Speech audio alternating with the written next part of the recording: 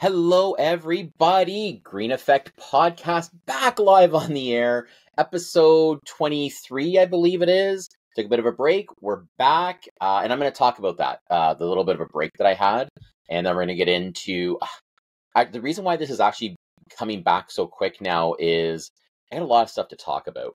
All right. So we're going to talk about all the crazy stuff from Trump to immigration to people warning housing, whatever. We're going to talk all about it. But let me start with kind of the podcast and what's going on. So I'm a creative guy. And for those of you who don't know, I have very strong operational ADHD.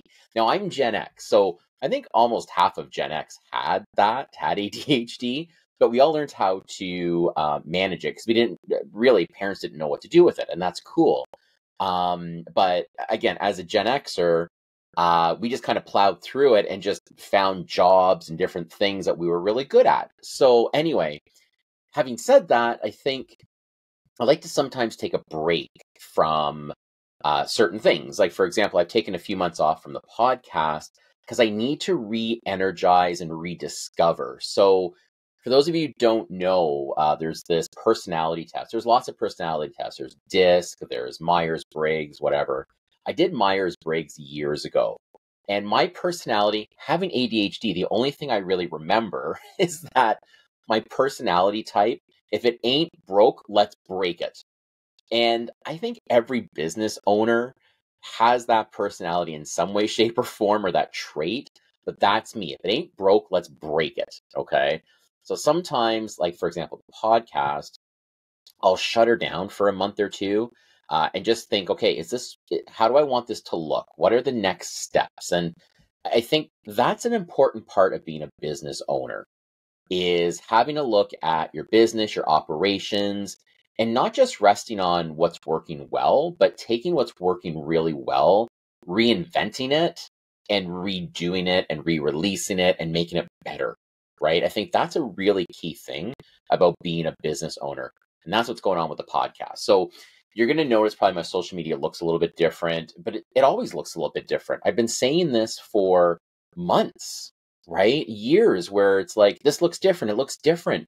Well, yeah, it's supposed to look different. We're supposed to evolve our business, our service offering, our advice. And that's what we've been doing, right? So this podcast, I don't know. I mean, it might be weekly, it might be monthly. The reinvention of it, or the evolution, is that it's going to come out when it's going to come out.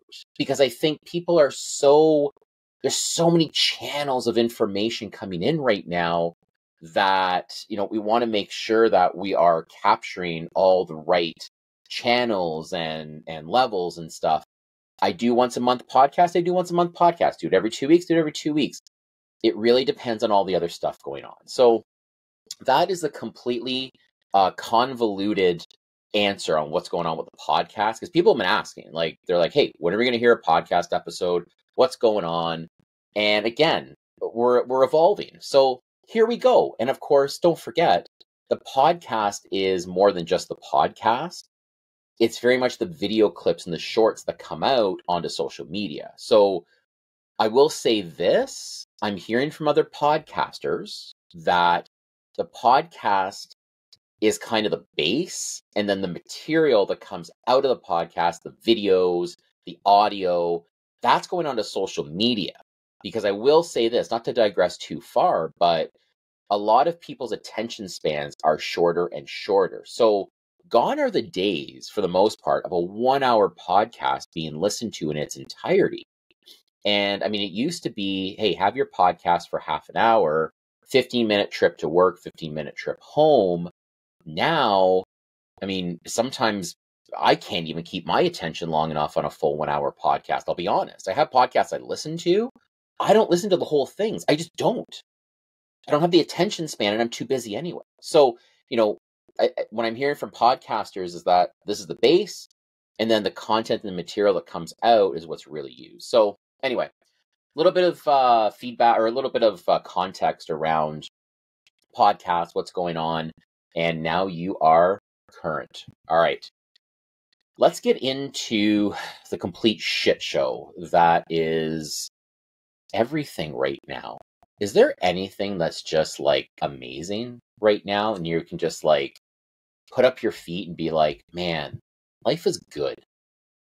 Not really. It's like there's always something wrong. And I think we look at the middle class. Remember that? Remember we had this thing called the middle class one time? And I think all the stuff that's happening, whether it's politics, housing, immigration, whatever, it's like, what middle class? Do we still have a middle class? Can someone call me? Like, do we have a middle class anywhere? Like, are they still there? Because it's being absolutely abolished. All right. All right. Let's talk about stuff that's going on. I mean, okay, we could talk about Donald Trump. Let's talk Donald Trump. All right. Let's talk about him because I think everybody wants to know what I have to think about it and what's going to happen. And everybody is, I will say this, nobody knows what's going to happen. Like, all I can say is thank God Donald Trump does not have Twitter anymore, or X, or whatever the hell you call it. Can you imagine going through this election and Donald Trump still had Twitter or X or whatever? Like, that'd be insane. Entertaining, but insane. And let me just talk about the election because I think it's important that we all understand what has happened here because it's kind of sad a little bit. So here's my take. And listen, I live in a household. My lovely wife of 14 years, almost more, I think. I should know that answer, but regardless. Great lady. She was the person, okay, in your life who had CNN, Fox, every single news thing in the US going following this election. I would come home, wouldn't be, how was your day? How'd that go? What are we doing tonight? No. Did you hear what Donald Trump said? That was 6 weeks of my life, all right? So I got a little bit of a side of her, right, as to what she was seeing. And here's what I see. Listen, Kamala Harris, I think she would have been the better selection, okay? And I'm not saying what party line I'm on here. I think big picture she would have been. I think she ran a horrible, horrible campaign. Didn't play it right at all. And I was somebody rooting for her. Again, not down political lines, but just more, you know what? It'd be amazing. She seems like a great person. I think she can really capture the hearts and minds of Americans, the whole bit. I think she ran a horrible campaign. And let me explain what I mean by that. Listen, Donald Trump, loud, spewing out half the stuff's probably not even true, but whatever. It doesn't matter. Like any great business, it's all about your marketing, right? Correct me if I'm wrong. Any great business is all about your marketing. So, opinions aside, I'm not even talking political anything. Let's just talk about the campaign and the marketing. Trump nailed it. He was loud. He hit on topics. And if you spend any time in the US, you will understand that the stuff he talked about is stuff that the Americans find really important. Okay? Do 75% of Americans not know what a tariff is and how it's going to impact? Probably. Doesn't matter. Marketing. They got sold to. He won the popular vote. He won all the swing states, the whole bit. Where I think Kamala Harris went horribly wrong. I think she stayed out of the trenches of really debating the hot button topics and just throwing her hat in the ring, if I can put it that way. I think they let her stay high level, and I think they thought Trump was going to implode. But you got to understand, the Americans who support Trump, they're okay with the implosions. So I just think there was an opportunity missed. I really, really do. And I think that's why we're dealing with what we're dealing with right now. Now, what happened, right? Trump gets in. What happened to the markets? What's happening in the mortgage market? How does this impact us? And so I think there's a few things that is going to have an immediate impact and things that are going to have longer term impacts. And I don't know. Is it bad? We don't know yet. That's the thing. I think everyone's really hesitant to say this is good or bad because we don't know. We just don't know. We've never had post-pandemic economics, and we've never had a president And listen, we talk about a lot about the US, but they're our biggest trade partner. What happens there, it impacts us directly. It's not even our country, but that's the way it is. So I think what has happened and what's going to happen is obviously we had an immediate boost in the markets. Okay, immediate boost in the markets. Bond prices jumped up. I don't know if you got crypto. I have like a little bit of crypto just so I could experience it and know how it went. My crypto's up like 80% all time, like off the charts. I went down, I think I was down 80 and now I'm up 80. I don't have a lot invested, by the way. I'm not hardcore crypto at all. I just put a little bit in there so I could know what my clients were going through and understand the emotion. But right away, because don't forget, and here's an impact. Trump is deregulation. He's not cool with regulation. And he's very good for the economy. And let me explain why he's very good for the economy in general. He's a business guy. Good or bad, he's a business guy. And again, when you market and you've been sold, you sold yourself as, I'm going to reduce taxes, I'm going to increase tariffs, which doesn't really help too much with business, but it doesn't matter. He sold it as increasing tariffs working. Follow me here. And all of a sudden, the markets react. We got this very business-minded president in. Let's party. Let's talk about tariffs. What is a tariff and what is not a tariff, okay? Because I guarantee you, most people don't even know what a tariff is. So a tariff, understand, is when you increase taxes, that means money you are collecting, on businesses in your own country. The thought is, from the Trump administration, is going to be, if I increase tariffs on our American businesses, they're not going to want to import from China, Canada, whatever. They're going to make their own. I don't know if you've seen lately, but it's a little expensive out there. So what will happen? Either A, they will actually do things on their own and build their own stuff within the country to either eliminate and reduce tariffs, or like any other business, they're not just going to say, oh, tariffs are higher. That's okay. We'll just pay it out of the goodness of our heart. No. Like any other business, they're going to pass that on to the consumer. Is increasing tariffs inflationary? Absolutely. See how that one plays out. So, economy-wise, business-wise, things have increased, okay? Now, the other part of it is, and this is important, the Canada-US relationship is going to be strained until we have a change in our administration up here. He's not a Trudeau fan. Not many people are Justin Trudeau fans right now. Like, his own party doesn't like him. Okay? He's a pushover. And Trump will just bully him. That's all. He's going to bully him until he gets what he wants. Okay? Trudeau's lost things in the past. But here's the thing. Here's the positive. We can look forward a little bit. Again, impacts of Donald Trump. Okay? If we can look forward to 2025, I just want to paint this picture. All right? Just from a economy business perspective. Trump's running the U.S. Doug Ford running Ontario. Here's a little bit of an X factor. Danielle Smith, Premier in Alberta.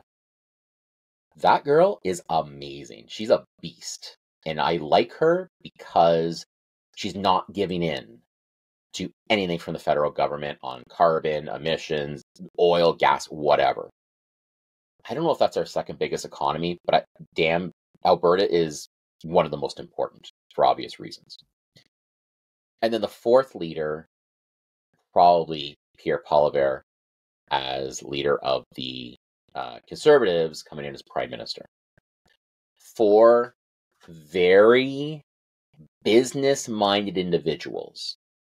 And probably, because they're all kind of the same party. Obviously, I know, Trump in a different country, whatever, but is it possible everyone can get along and just do what's right?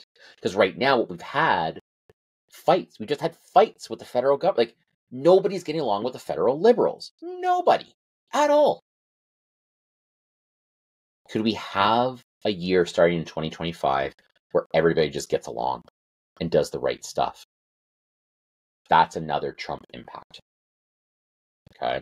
There's some other things as well, but I think by and large, I'm not talking anything with this guy about right, wrong, human rights. I mean, I'm Canadian. Like, seriously, we got a history too. I'm not even going down those lines. This is finance, life, and business. I'm not talking about that.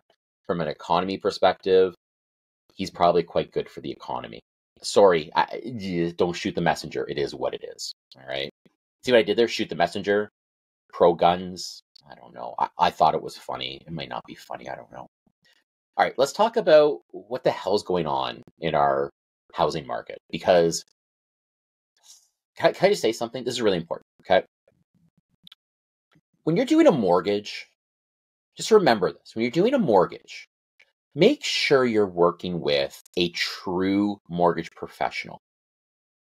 Because I think as I see all the crazy stuff going on right now, if you're not dealing with someone like, and I'll toot my own horn, I'm good with it because I've worked towards that. I've worked towards that goal. If you're not working with someone like myself who understands the economy, what's going on, and can give you updated current information and recommendations based on your situation, you got to find the right person. If you're not getting that, because I can't imagine being any mortgage person right now, not having their finger on the pulse of what's going on and being able to advise their clients. Now, keep this in mind. I always say this to my clients, always. Things are changing. They're volatile. We make a choice and we don't look back because you don't know what's going to happen. You can't make a choice in today's day and age and then 3 months later, oh my God, why did I make that choice? Well, we know why you made that choice. Because we had the information we had. It is what it is, right? I'm still, and I think that's the other part of being a mortgage professional. We talk a lot about this in our business, post-closing communication.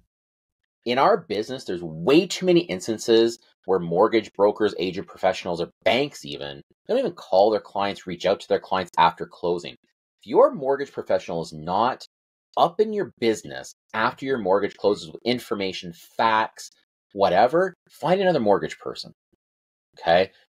I think people too often just take the mortgage and forget about it. No, this is the biggest debt you will ever have.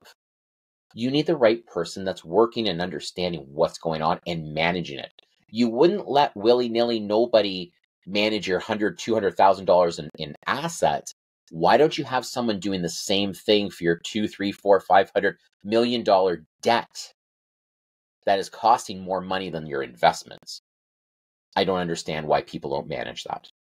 Okay? That's my commentary on making sure you have the right mortgage professional to help guide you and recommend and advise. You've been told. All right. Enough of a tangent. This is the exciting part about doing these podcasts like once a month. I get all jacked up. I'm like, I got a lot of shit to get off my chest. Let's do it. I'm gonna sip a coffee here on the next topic. Before I get into the next topic, I'm sipping a coffee. For those of you who don't notice, I'm still sipping using my RBC from when I was at RBC before. I got these mugs made when I was at RBC. I paid for them. The company didn't pay for them. And they're really good mugs. So, yeah, I know it says RBC and I don't work there anymore, but they're really good mugs. So, you have to deal with it. All right, what the hell's going on? So, ready for a roller coaster? Let's go and ride a roller coaster together, shall we? All right. So, rates. Let's talk about mortgage rates because everybody likes talking about mortgage rates. So, right now, I think what we're going to probably end up seeing, and I'll kind of quantify it a little bit. So, we're probably going to see, for the most part, fixed rates probably bottom out around the low fours, maybe. Outside chance, Leafs win the Stanley Cup type thing, maybe high threes. Maybe. Unlikely, but maybe. The reason for that is we were on the downward, but in comes Trumpy, all right? And our bond prices jump up a little bit. Discounts off prime on variable decrease. We're expecting more employment because arguably the economy should start to churn a little bit now. So it's a good and a bad, and let me explain why maybe rates not going down below 3% too much is a good thing. If that's the case, and the rates stay a little bit where they are, kind of low fours, that also indicates probably things are going on in the economy where employment is increasing. Maybe inflation is staying down. Maybe we've got businesses now spending more money. Okay, taxation lower, businesses investing. That means they're bringing on people. Okay, so if we do bottom out for the right reason, it might not be a bad thing. Now, we've also seen, and this is the roller coaster that impacts rates as well in an indirect way, is the Canadian home sales actually jumped in October, and we saw that. We're very busy in October. Weren't expecting it, but boom, all of a sudden we're busy. And I think when we see that, if people are still working, inflation is down, now all of a sudden we've got more money, can we now go ahead and make that housing purchase we were waiting on? Remember that. Okay. So as an example, I'm going to do it from a Canadian perspective. October home resales jumped 7.7% from September in Canada, the biggest monthly gain since December 2023. Crazy stuff. Yes, crazy stuff. Okay. So I think it'll be interesting to see how it all plays out. I think it's funny because it's like we can't have it both ways. Everyone is saying, well, because Bank of Canada dropped the prime lending rate, now everybody is just buying houses again. Well, yeah, but don't forget, it takes 18 months for this to really cycle through. But here's the big thing. Are you ready for one of the biggest reasons why probably people are now buying houses again? It's consumer sentiment. Just remember this. Canadians love feeling good about their purchases.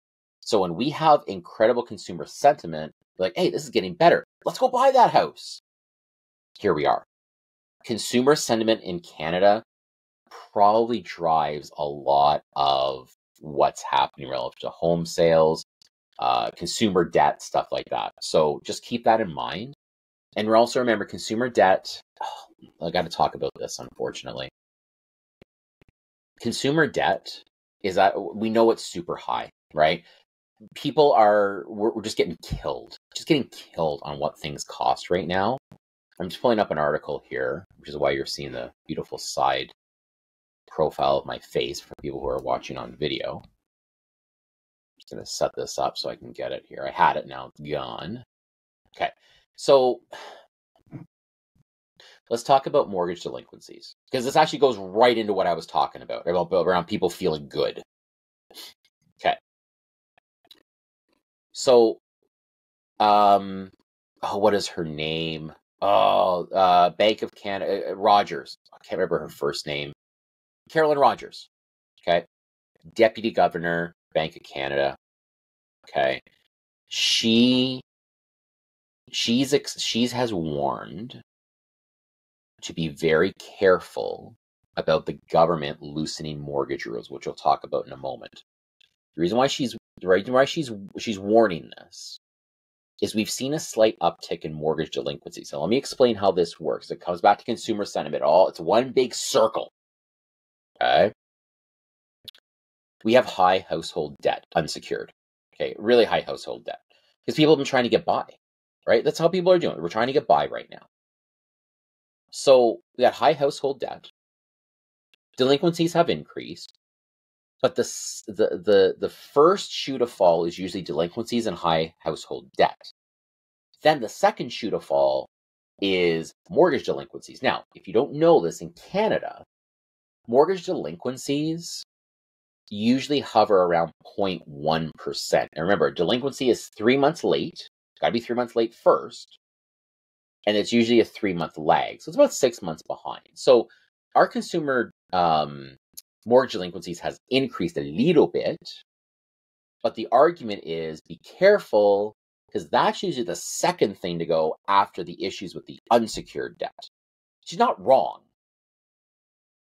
But she's also warning about these mortgage rule changes coming up. But I don't think you can have one without the other. So if you don't know, mortgage rule changes. You can now buy up to 1.5 million, less than 20% down. I'm just summarizing here. If you're a first-time home buyers can buy with a 30-year amortization. And what's the other one? 30-year am. And you can buy a brand new build, first-time home buyer or second-time home buyer, less than 20% down, 30-year am. Super crazy summary right there. Follow me on social media for more great content. Anyway, she's kind of warning. She's like, careful. If we all of a sudden loosen rules, people still have high household debt and mortgage delinquencies, this could be the match that lights the fire again. But you know what? My gut tells me, it's only my gut. Rates come down a little bit more. Which again, we're not at the floor yet. And people can get their shit under control. Whether it's refinancing, the biggest group that's going to be impacted by these new rule changes are the move-up buyers, because they're stuck. So I think if they can get their shit together, sell for a little more, clean out some debt, let these first-time home buyers that are sitting on the sidelines right now get back into it, I think we might be okay. And I think Rogers, that's what she's talking about. She's kind of worried about that, right? What if we loosen rules too much? And I'm thinking, we, being the policymakers, the Bank of Canada, you guys all put us into this mess. You did. You told us go spend. So we did. Because you got to fuel the economy. So we fueled the economy. I'm not too sure if we can really let this one go. Right? So that's what I see there. At the end of the day, nobody knows. Nobody freaking knows. What else did I want to talk about? That's it. Okay. I'll leave you with this one last point. Please understand this. And this is super important, folks. All right. If you got an existing mortgage and you're feeling tight, please reach out to somebody. Okay. Don't just hold on to it and just choke on it. Don't. Reach out. The worst that happens is someone says no. But here's the important thing. Reach out to someone who knows what the hell they're doing. Let me explain that. You can go to anybody right now. Okay, go to a bank, someone who, and I'm not slamming banks, but someone who doesn't understand how to A, deal with it, B, utilize lenders, and C, not make you feel bad. Life happens, man. Seriously, life has happened to myself and my wife. It happens. But don't let yourself drown. Ask for help. Please ask for help. There's no shame in it. A lot of our regulars have put us here. A lot of people just haven't learned how, ever, through school, whatever, how to do their proper budgeting. It is what it is. We're here to help. Also, if you have a mortgage rate right now, okay, public service announcement, if you have a mortgage rate right now at 5.5% or higher, you got to be talking to someone, seeing if there's a better option to save you money. Or, and here's critical, ready? Mission critical here, all right? That's the right term. If you got a mortgage 5.5% or higher, you got to get on a mortgage professional's radar, like ourselves, who will monitor your rate for you and let you know when and if there's a good time to pull the trigger, to break it, start a new one, save money, save interest, whatever. Don't do it on your own. People don't let, for the most part, don't let themselves manage their millions of dollars in assets, or hundreds of thousands, or tens of thousands. Why wouldn't you let someone manage your mortgage debt as well? Come on, what are we talking about? Any questions? Let us know. That's it. We're wrapping this bad boy up. Folks, like us, follow us, desire us, want us, 5-star reviews. Please hook me up with some 5 stars. Hey, please. Any questions? We're around. Reach out. Talk to you soon.